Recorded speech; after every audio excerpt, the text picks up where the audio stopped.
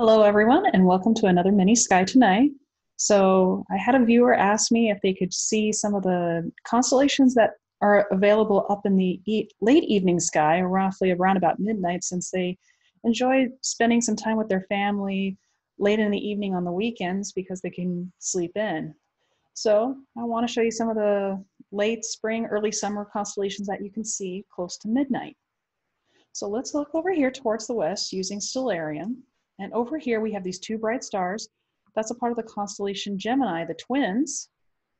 In fact, let's bring up the constellation lines again. Here they are. So again, this is close to midnight. And we have the bright stars, right, Castor and Pollux in the constellation Gemini, which are wintertime constellations. And over here we have the backwards question mark of Leo the Lion. With the bright star Regulus, I like to refer to Regulus as the king star, which makes sense because you got the king of the beast there, so you got the king star. Also, for you Harry Potter fans, Regulus was Sirius Black's brother, so even J.K. Rowling took her inspiration from the stars. One of the things I wanted to show you folks is a unique object lying in between these two bright stars. In fact, let's take off the constellation lines and you can possibly see it from here. In fact, you see that little fuzzy patch right there? That's a unique object that you can see with your unaided eye. If you take the bright stars Regulus and the bright stars Pollux and kind of do a meet me in the middle, like go in between the two stars, you'll run into this object right here. It is called the beehive cluster. In fact, let's zoom in on this cluster just to see kind of what it looks like.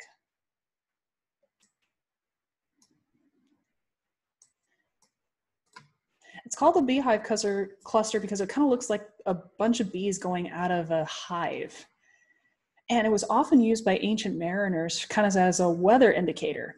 If they could not see the beehive cluster on a clear, moonless night, a storm might be on the way.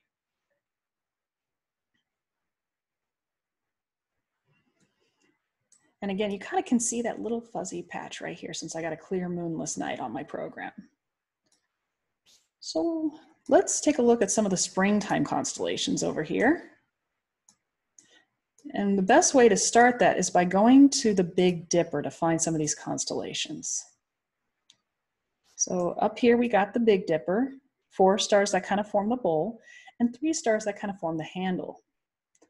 Notice how the Big Dipper's handle kind of makes a curve. If you follow the arc of the Big Dipper's handle, you run into this bright star right here. It's called Arcturus. It's kind of a big orange star in the constellation Boötes, the herdsman. Now, I apologize if I mispronounce this. My German is terrible, and I'm doing the best I can, because one of the O's in Boötes has umlauts on it. It's not booties, as many people often pronounce it.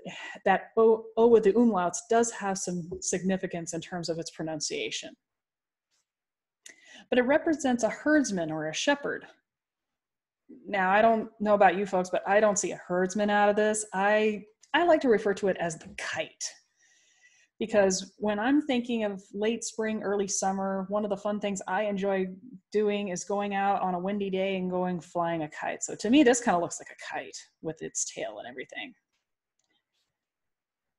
Right next to the constellation Boötes is this U-shaped constellation that's often referred to as the necklace or the smile in the sky. But in actuality, it's a crown.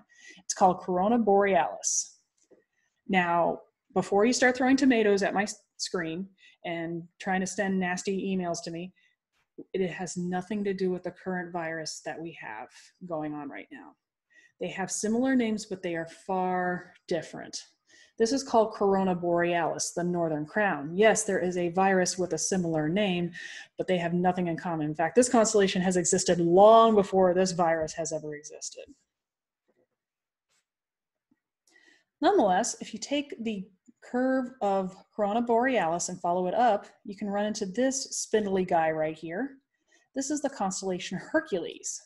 So for you Disney fans, the Hercules that you see in the Disney movie is the same guy right here.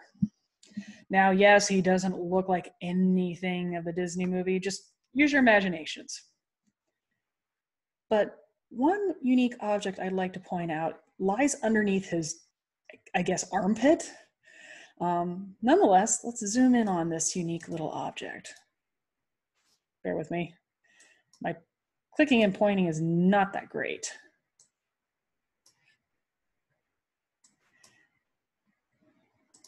Haha, there we go. This is called the Great Star Cluster in Hercules, or M13 as it's sometimes called. It is a globular cluster that exists outside of our galaxy.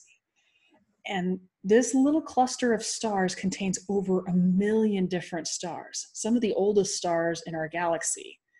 In fact, astronomers believe they are kind of like little micro galaxies that were formed outside of our own galaxy. In fact, the average distance between some of these stars is the same distance between the Earth and the Sun. So they're really close together. In fact, sometimes I've even heard one astronomer call them the New York cities of the galaxy.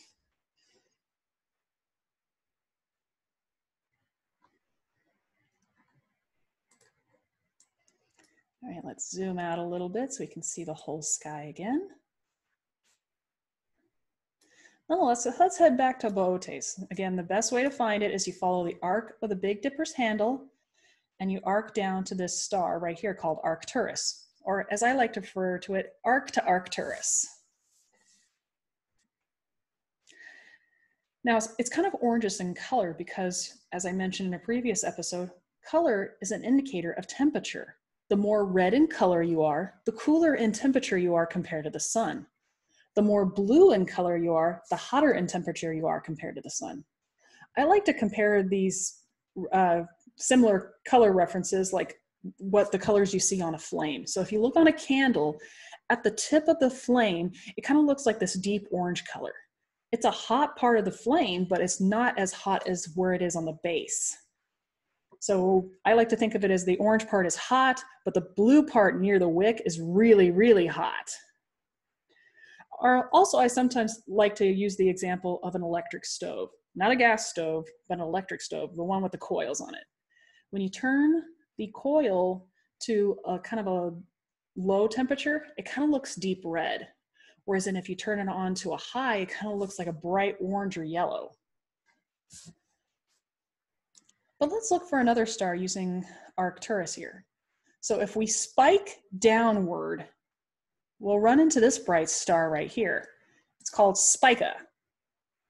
So the easiest way to find these two stars is you follow the arc of the Big Dipper's handle to Arcturus, or arc to Arcturus, and spike to Spica, as I like to remember it. As you can see, Spica is a beautiful bright blue star that's in the constellation Virgo, the Virgin. Now, to me, I don't see a virgin. I like to refer to her as a goddess. In fact, let me show you some of the artwork of Virgo. As you can see, she is this beautiful woman who represents the Ceres, the goddess of harvest. In her right hand, she's holding a stem of grain. In her left hand, she's holding a little bit of barley. That's one of the cool features that you can do here with the program called Stellarium, is if you look over here towards the left and you go to sky and viewing options, you can pick your star lore. So you can see different views of the sky depending upon what kind of culture you would like to see, whether it's Norse, Navajo, Siberian, you name it. Fortunately, the great thing about this program, since it's open source, several people have contributed to be able to display some of the constellations from different cultures. I personally use Western because that's what's more familiar to me.